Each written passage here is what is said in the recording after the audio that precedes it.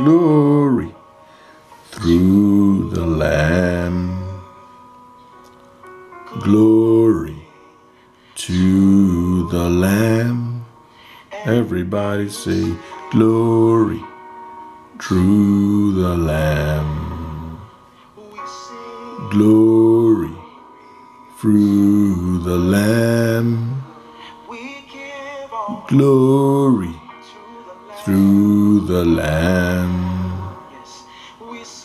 Glory through the Lamb. Hello there, and thank you for tuning on to another episode of our Scripture Breakdown Ministry.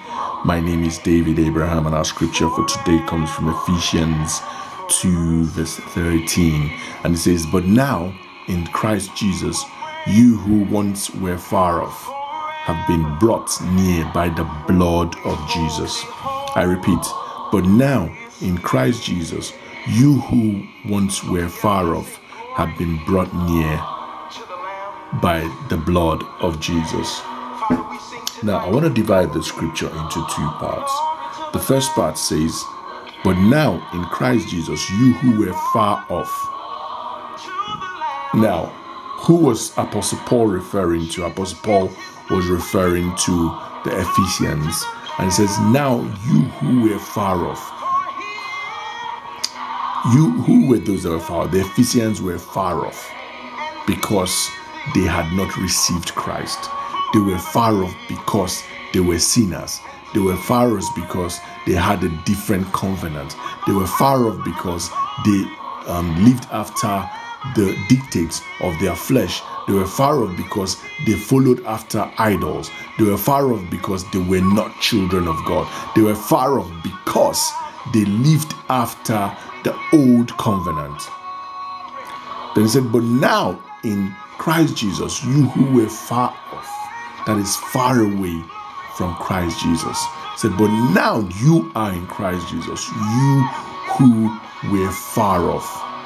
So you were far off because you were not in Christ Jesus, but now you are in Christ Jesus, you who were far off. So once you were far off because you followed after the plan and the dictates of the other side, but now you are in Christ Jesus, and now you're following after the plan and the dictates of the person of Jesus Christ.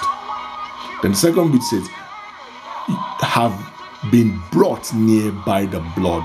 So there was a reason why you were brought near. There was a price to be paid, and that price was the blood of Jesus Christ. So the blood of Jesus Christ, having been sacrificed on Calvary, was what brought us near, and what brought them near to Jesus Christ, and that was what made them in Christ, and that also bought them from slavery, bought them from bondage, bought them from any jinx, bought them from curses, bought them over from covenants, bought them over from anything that held them spellbound. So he said, "But now in Christ Jesus, you who once were far off have been brought near by the blood of Jesus." So the blood of Jesus was the ultimate blood that was shed on Calvary. The spilling of the blood of Jesus brought about many things, brought about redemption, brought about restitution, brought about salvation, brought about our followership of the person of God, brought about the joy and the goodness of the kingdom of God, brought about the rewards of God. So the blood of Jesus that was shed on Calvary brought about so many things. The gift of righteousness, all our spiritual gift, which we are meant to use to exercise worship, which we are meant to use to exercise our followership with God. So the blood of Jesus did so many things. The blood of Jesus also was used as a symbol of forgiveness of mankind from their sins, for the cleansing of iniquity, for placing us on a pedestal of priesthood, a pedestal of kings in Christ Jesus.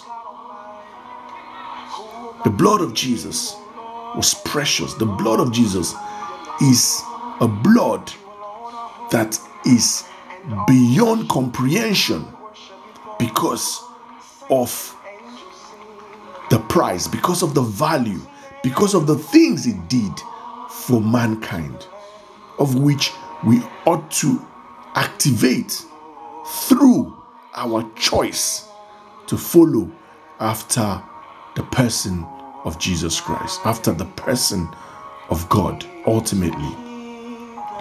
Now, I want to pray that God is able to expand our minds more on this word, that God is able to give us more revelational knowledge, that we may be able to walk in it and run with it, that we may be able to have a deeper understanding of what the symbolism of the blood of Jesus, that we may have a deeper understanding of the price that Christ paid on Calvary, and which will help our better walk with him, which will help our better stands and our better standing as a child of God, which will help us realize ourselves and our authority as the child of God.